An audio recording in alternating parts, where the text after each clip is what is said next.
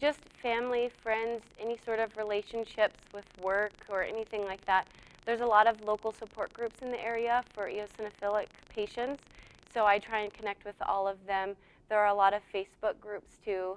That's where I've met most of the people here at the conferences, and just meeting them in person. The conference is the biggest thing that you can attend, just to meet other people like you and hear about all the research and everything.